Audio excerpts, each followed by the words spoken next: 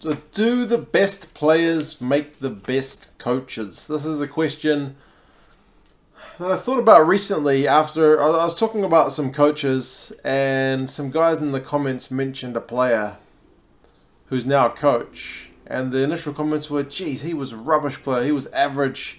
Why is he coach? And it kind of got me thinking, does it matter if you're a ordinary or not even great player when you're going into coaching? It's a different thing, playing from coaching. So does it make a difference?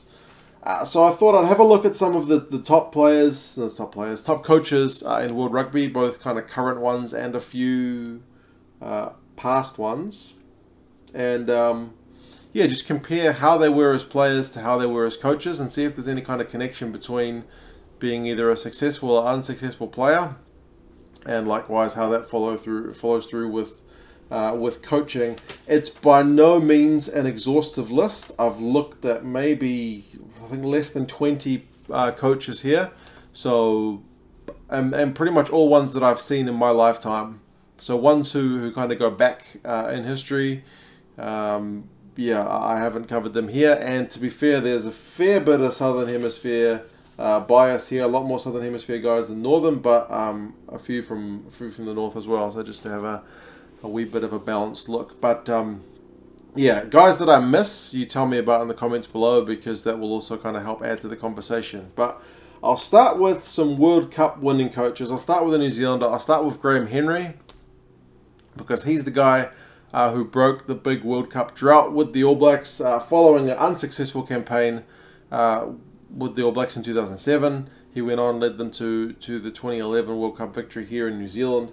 So he's pretty widely regarded as one of the great minds of the game. Most of the teams he's worked with have gone on to have some success.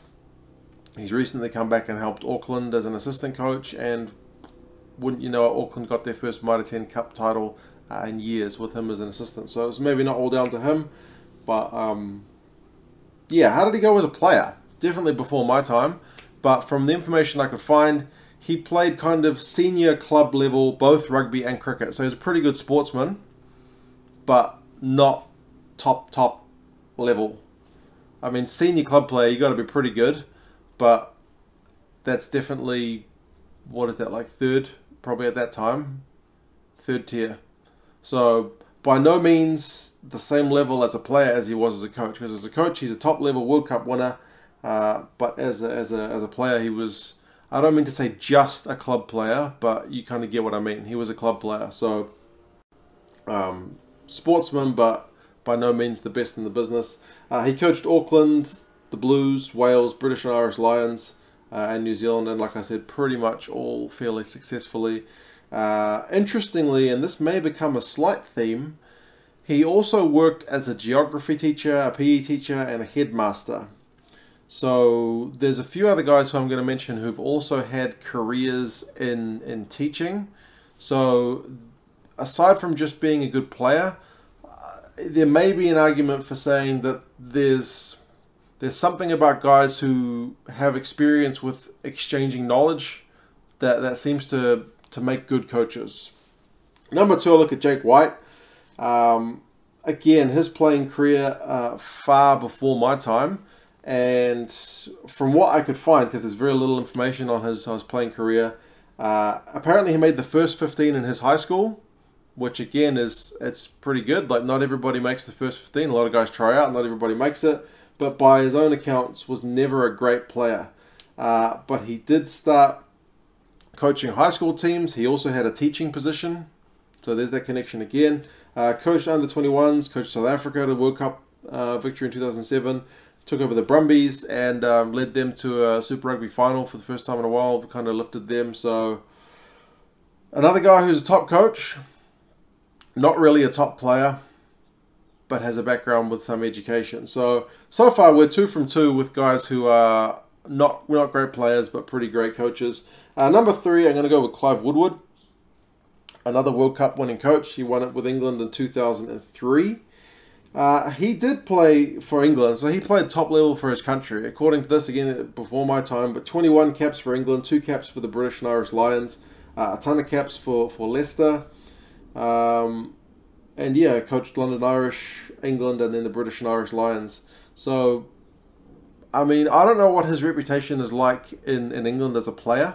I don't know if he's regarded as a good player, as a legend, as a decent player.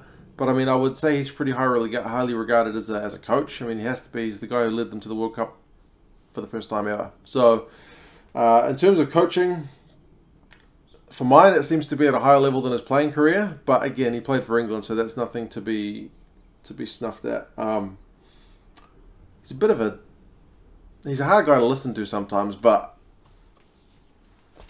yeah, he's opinionated as a pundit. I guess that's what he gets paid for. So those are the kind of guys from a bit of history. Current coaches: Steve Hansen of the All Blacks. Playing career, he played for Canterbury.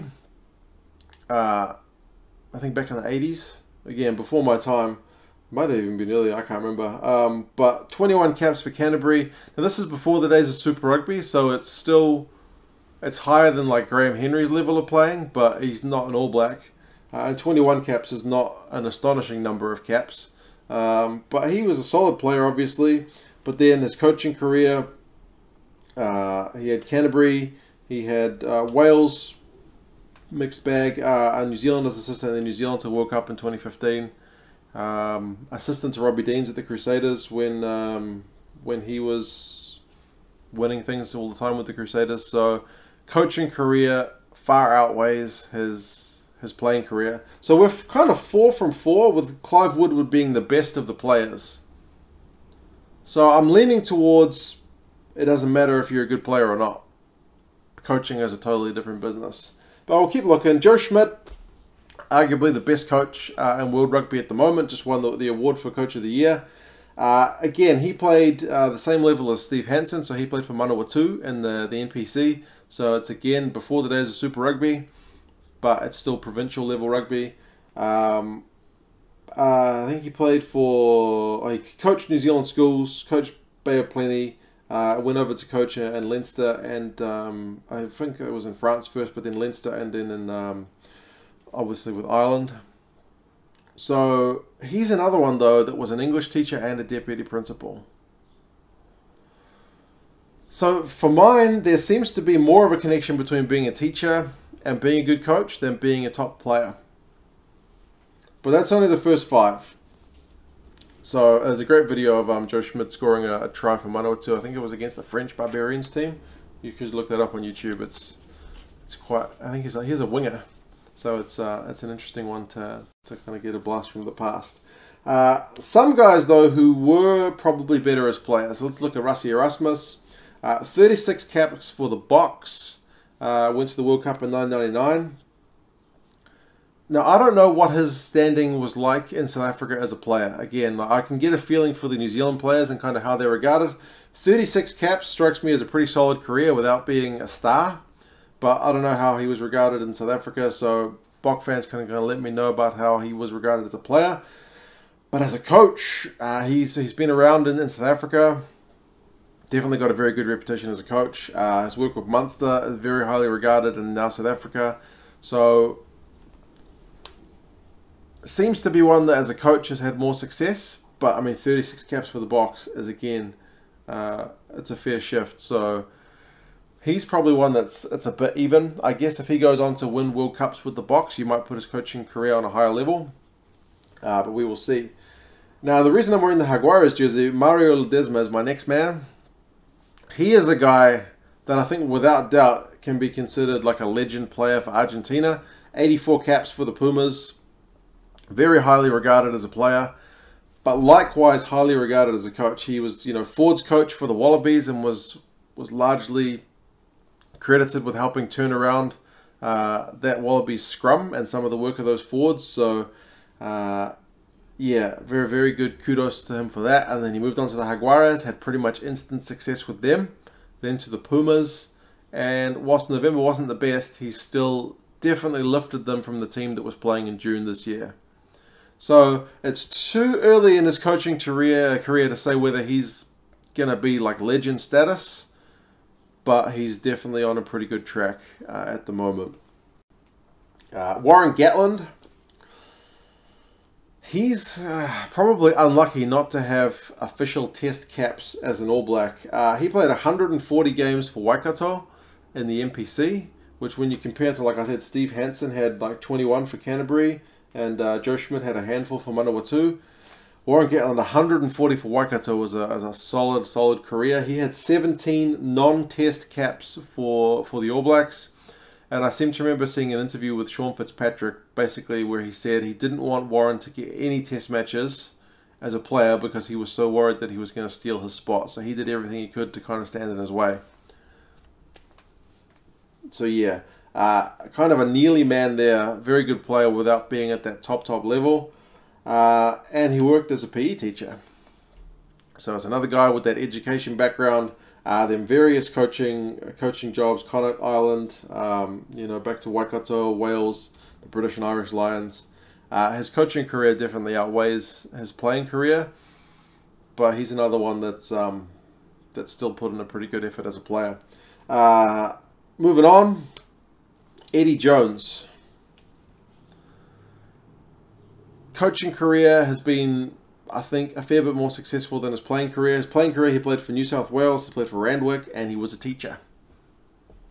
Are you getting there's a bit of a theme. Yeah, he led the Brumbies to their first title in 2001. Was assistant with the Box when they won the World Cup in 2007.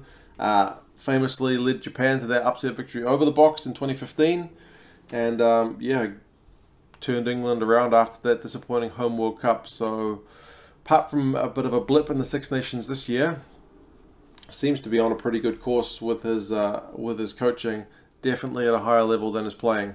Going on, Gregor Townsend. Now again, Scottish fans will have to tell me what how he's regarded in Scotland as a player, because 82 caps is a ton of caps. So I would assume he's regarded as one of the best players Scotland has produced. But you guys can kind of let me know how that is regarded in Scotland. Coached Glasgow. I believe they won the Pro 12 when he was in charge.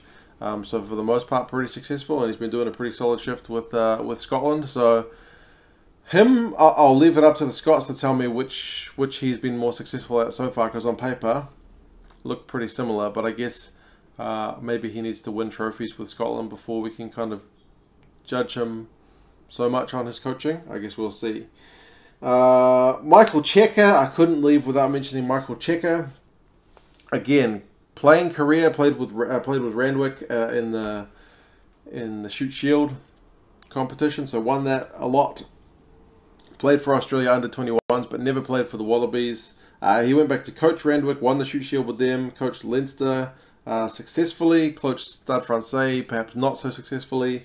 The Waratahs, he won Super Rugby for the first time with them. The Wallabies got them to a World Cup final. It's kind of all gone to custard this year. But definitely his coaching career outweighs his playing one. I'm almost done. I want to mention Johan Ackermann. He's got 12 Springbok caps, so again, I'll leave it to Box fans to tell me how he was regarded as a player. But I think his coaching career is going on pretty well. It's still kind of early days, but he's definitely turned around the Lions in Super Rugby competition from being perennial kind of wooden spoon area to perennial contenders. And he seems to be doing a pretty solid job at Gloucester as well. So all of these guys I've mentioned are pretty successful coaches, and I think you would have to say, looking at all those guys, the majority of them have not had fantastic playing careers. And I would kind of argue that, I mean, Ledesma is obviously an exception. Some of these guys played for their national team, so pretty high level. But I'd kind of argue that, I don't know if any of you have ever been really good at something, and I'm not a very talented guy at a lot of stuff, but I just remember playing video games and then trying to teach someone how to play that video game. When you're just good at it, you just pick up the controller and you do it, and you're trying to tell someone who doesn't do it how to do it, and they're struggling and it's annoying. I kind of feel like that same logic applies for the top players. If you're a top player, as a coach, it's perhaps hard to see the things that you just did naturally. But if you're that player who's maybe a step below the top players, you can see what those guys are doing, and maybe you have to use your brain a bit more to figure out how things should be going. even if you can't do it yourself when you're a player, maybe you're able to spot things or instruct things. And that education thing seems to be very helpful in getting structure and that transferring of knowledge. So from the look at these guys, that's kind of my my take on things, that you definitely don't need to be a top player to be a top coach. In fact, a lot of the guys who are top coaches were not top players. And I'll just give a few examples of guys who perhaps were great players but didn't quite work out with the coaching. John Kirwan, I think it's pretty safe to assume he's an All Blacks legend. I mean, 63 caps, but back in the days when he was playing, they didn't play as often as they do now. Coached Italy, coached Japan, and coached the Blues. None of them really anything to write home about. And he's pretty much put up the white flag with the coaching career and is now just working as a pundit.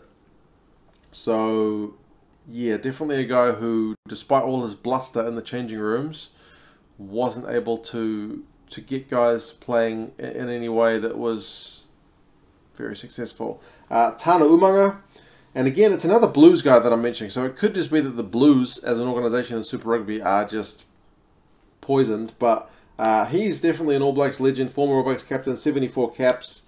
Didn't quite work out with his coaching career so much. I mean, Toulon he coached, I think, as a kind of player coach, and it didn't go that well. Surprisingly, as his first job, it was kind of, I think, trial by fire. Counties in the Mitre 10 Cup, he was okay. And then when that Blues job came up, perhaps a year too early for him, he took it and it was okay, and then it just kind of, again, turned to custard after a little bit of promise early. So it didn't work out for him. Another guy I've mentioned is Martin Johnson, so not just sticking to the Blues. I think you'd have to say he's an England legend with like 300 plus caps for Leicester, 84 caps for England. He won the World Cup, British and Irish Lions captain. Like, he did it all as a player. As a coach of England, he did win the Six Nations, but the 2011 World Cup didn't go very, very well, and finished with a winning percentage of 53%, which I think for England, probably not at that same level as his playing career. I have written down a few guys who it's kind of too early to say. Brad Thorne, a legend player, coaching the Reds in Super Rugby. He looks like he's got potential, but it's still too early to say. Daryl Gibson, played 19 tests for the All Blacks. His coaching career started off pretty badly with the Waratahs, but he did manage to turn it around a bit last year. This next season will kind of be an interesting one to watch. Scott Robertson, 20-odd caps for the All Blacks, so far from a legendary player, but a very good player. But his coaching career has just been, he's got the Midas touch, so we'll see if that continues. Robbie Fleck, 31 caps for the Box.